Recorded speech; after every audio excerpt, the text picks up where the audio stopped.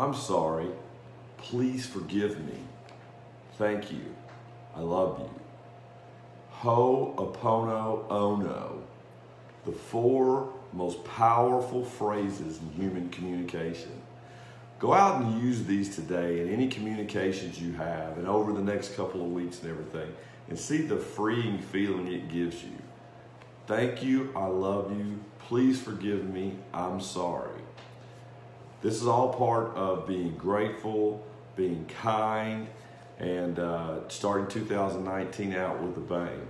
So everybody go out and have a great day. It's game day. We wear blue in Kentucky on game day. And I just hope you have a fabulous day. Daryl out. Let's go.